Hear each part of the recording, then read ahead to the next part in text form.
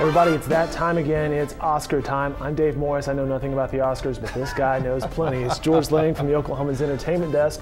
Thanks for your time this morning. Thanks for having me. The Oscars are Sunday night. Of course, you can watch that live in all of its glory, I believe, on ABC. Is that right? Yes, exactly. And of course, on numerous websites, including newsok.com.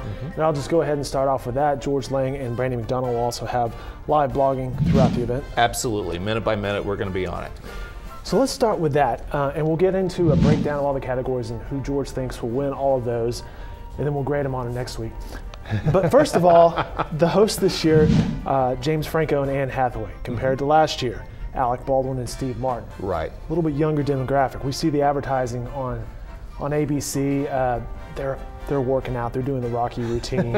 Yes, yeah. So we were talking about this before we started taping. Is it kind of a shift towards from older to perhaps younger to stay relevant for the Oscars? You see Best Picture, King's Speech versus Social Network, Greatest Generation versus Gen X. What do you think about that? Yeah, I think there's a lot to be said about that. I think that people watch the Oscars differently these days. I think, it's evident in the way we're covering it. You know, we're going to be live blogging the thing for all 3.5 hours or 3.5 days of the thing. Who knows? No kidding. And I think that in this case you have a very Oscar-y, I'd use that term to describe the King's Speech. It's a period piece. It's the kind of film that the Academy tends to vote for versus The Social Network, which is very much a film of its time. It's a movie that speaks to the way we live. So yeah, there's a distinct divide. I think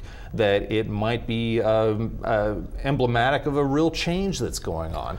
Or perhaps it just turned out that way this year, but it is kind of interesting to see the parallels there. Absolutely. And in fact, there's all sorts of digital ways to watch the Oscars this year. The official Oscar.go.com live streaming backstage moments. I believe there's an app you can download. I was reading for the Governor's Ball, which I think you were invited to.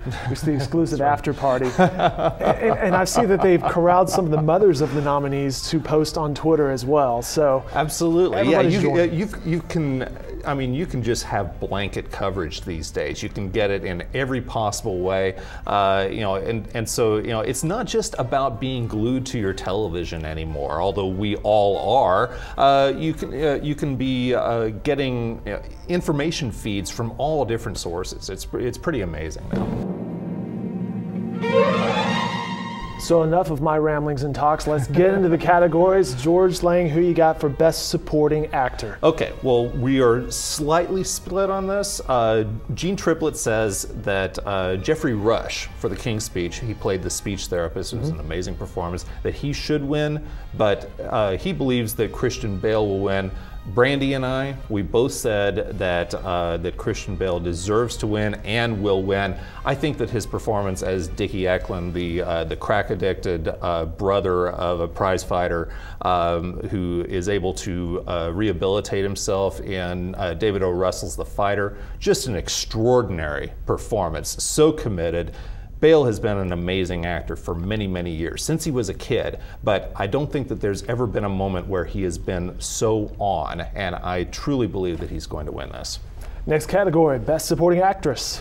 Okay, well, Gene and Brandy say that Melissa Leo, who played Dickie Eklund's mother in The Fighter, is going to win. And I personally think that the winner in an ideal world would be Jackie Weaver, who played the grandmother who was the head of a crime family in this Australian film called Animal Kingdom, that she would win. But really, I believe that Haley Steinfeld's going to win for True Grit.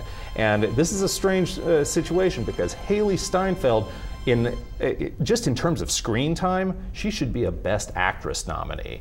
But I think that a lot of times the studios will jockey for the best possible position, and that's why they lobbied for her to be a supporting actress. I think she's going to win that. It'd be a great way for her to launch her career, huh? Absolutely. Speaking of Best Actress categories, who you got? Best Actress. Okay, well, Gene said that Annette Bening should win, but that Natalie Portman will win. Both Brandy and I think that Natalie Portman should win, will win. This is her year.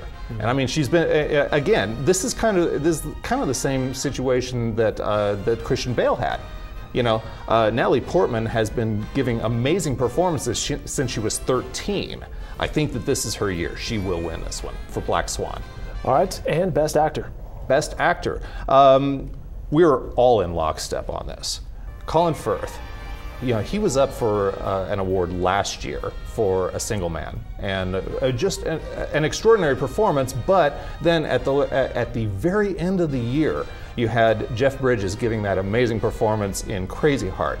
Well, both of those guys are nominated again this year, but this is first year. His performance as King George VI, the monarch who had to face down this horrible problem with stuttering, and was able to overcome it through the use of this really empathetic speech therapist.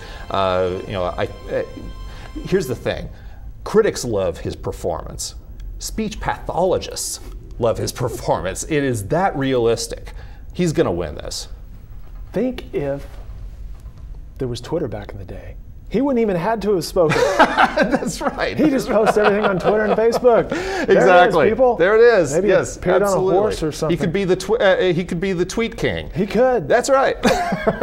His Twitter name would just be The King. That's right. Deal with it. All right, director category. Okay, for Best Director, we're again really in lockstep on this, and the thing is that a lot of times Best Director and Best Picture are for the same film, but there's a possibility that things are going to split this year, and for that reason, I think Gene thinks, Randy thinks, David Fincher for The Social Network. I have been a fan of his ever since he made his directorial debut with Seven, and he came from music video before that, but this guy is one of the most singular stylists in Hollywood, working today, one of the best, and I truly believe that he's going to win because it is such 2 hours, and I've never seen a film so perfectly paced and packed. I mean, just in years. So I truly believe that David Fincher is going to win this one. All right, drum roll, please. We get to the final Here it is. category, and at this point, it's probably about 11 o'clock Oklahoma time on Sunday nights. We get to this. That's right. Best Picture. Wow, Best Picture. Gene says that The King's Speech should win, but that The Social Network will win. Brandy and I think Social Network should win, The King's Speech will win. So it's all up in the air, as far as we're concerned. Right. I just have a feeling that The King's Speech is going to win because it has more of a, it's what the Academy tends to vote for, okay? The Social Network, it speaks to where we are today. It's really emblematic of where we are today. But it's like and I compare it to things like All the President's Men, or Citizen Kane. But the funny thing about both of those films, they didn't win Best Picture either. Well, we'll see who wins Best Picture on Sunday night. The orchestra has been cued. That's the music. That means we got to get off the stage. George, thanks for your time today. Thank you, Dave. Again, live blogging with George and Brandy McDonald on News OK on Sunday night. Be sure to check that out, and we'll see who wins.